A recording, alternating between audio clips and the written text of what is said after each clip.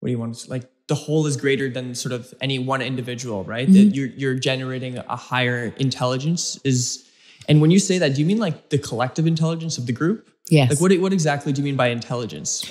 Well, yeah, it depends on how you measure it. It very much depends on how you measure it. So there's some wonderful studies that have been conducted by Anita Woolley, who's in America, but also with Thomas Malone at MIT. And they are looking at groups of people that are working together to try and solve a problem. So they're innovating and problem solving together. So they're looking at that type of intelligence. And what they found is that there's a really robust predictor for how well a group will do in terms of solving a problem. So in order to solve a problem, you've got to see the problem accurately. Right. You've got to come up with a creative way of working to solve that problem. And you've got to innovate as well. And you've got to be able to communicate with each other in order to harvest all of that information, right? So is this like a perceptual issue? Like the more people you have, the better you can perceive reality? So part of it, so exactly, yeah. So when we're talking about group work, yeah, so part of it, a big part of it is a perceptual problem. And so what you see time and time again is that when you bring a group of people together, they are more likely to perceive the environment in a more accurate way. So they're seeing the real world. Because our brains, our senses, each one of us is actually bringing in something in the region of 11 million bytes of data per second through our senses. Wow. And our brain is only consciously aware of around 40 to 50 bytes a second. So that's a minuscule proportion, right? So each one of us is focusing in on a very small amount of data from the outside world. But when you bring together a group of people, you can actually start to cancel out that bias or kind of shortcuts in information processing that each one individual person is making, so that you're more likely to see the real picture, the real reflection of the situation. So is this a matter of just number of inputs? Like the more people I have working on a particular problem, the better solution will come out on the other side? That can help, but actually, so going back to Anita Woolley's study with Thomas Malone, actually the biggest predicting factor for how a group could problem solve their way out of an issue together was gender ratio. So fascinating. Hey, can you tease that apart for me? Yeah. So it's actually the higher the number of females within the group, the more successful that group would be.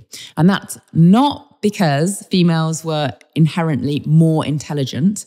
So they also took the IQ scores of the individual members of the group, and that wasn't linked, actually, remarkably, to how well the group would do. So independent of IQ? This is independent of IQ. Okay. Yeah. It was actually the gender ratio was the biggest predicting factor for how well that group would do.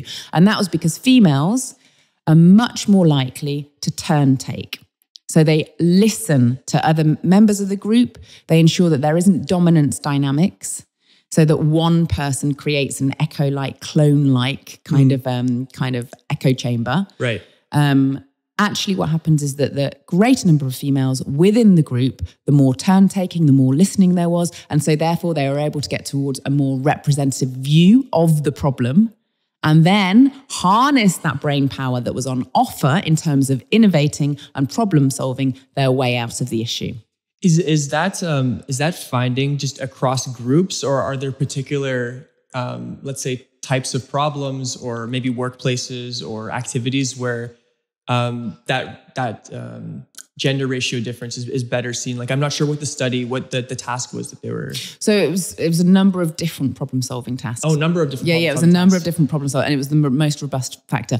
So, interesting. Yeah. So now it's not that, males are inherently not capable of listening and turn taking, sure. Although actually, and I spoke to Anita Woolley, and she says that it might be linked to testosterone levels. Right. There's some indication, but actually it's probably more to do with a cultural kind of expectation that boys from a young age in certain cultures aren't taught that actually listening and turn taking is a really important skill. So in a lot of cultures, there's this idea that hierarchy, competition, being the loudest in the room, being, the most dominant in the room is the best. Well, actually, that's not going to be helpful as we need to problem solve and our way out of challenges like climate change, for example, or the number of issues that are pressing humanity at the moment. Fair. So are these like, I just want to understand this correctly, because I do think there might be, there's definitely merit to like hierarchical organizations. Like any company sort of operates in a hierarchical fashion, right? So when you're talking about these groups succeeding preferentially at problem solving, is it like you mentioned climate change? So I would say like climate change is probably like more of like a conceptual issue, and then once you've identified solutions, then you can go and implement the solutions. And then maybe when you're implementing a solution, you would need like a chain of command or something like that just to go and to get things on the ground. Yeah. But do you mean in the sense that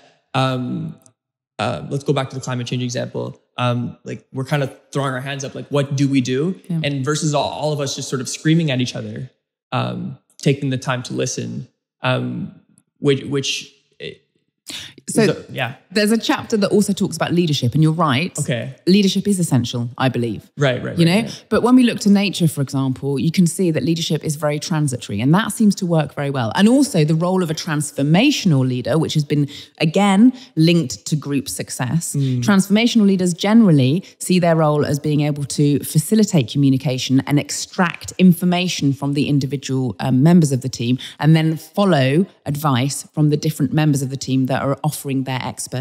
So when you look at a group, basically the way that you can help maximize the success of a group is to ensure, A, that you're recruiting the right team so that you've got genetic and experience diversity within the individual members of the team. B, you make sure that they've got clearly delineated areas of expertise. So they feel confident bringing forward their ideas and what they have to offer within their own area of expertise. You also make sure that they can communicate freely and they are confident at doing that, but they also value listening and silence in some ways and periods for reflection. And transformational leaders can help with that process by ensuring that you can access all of the information that's available within those teams. Right. And then in order to make some of the difficult decisions on how you're going to proceed forward. That's very congruent with the thinking of, I don't know if you're familiar with Dr. Franz de Waal, primatologist at Emory.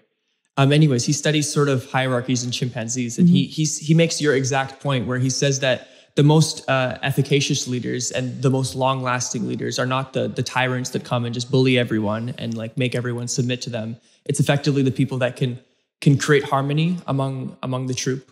And, exactly. And sort of make sure everyone's opinion was heard and they felt seen. And this is in like a primate community. Yeah. So if we bring that one level up to let's say humans and like human problems, I can see how that makes a whole lot of sense. Yeah. And he ran a similar study to the one you're citing, where he was assessing surgery outcomes on surgical teams, and surgery is a very male-dominated industry. And he came out with the same finding that the second you introduce females into the mix, the outcomes were better. And I think that's very consistent with sort of some of the work that you're citing.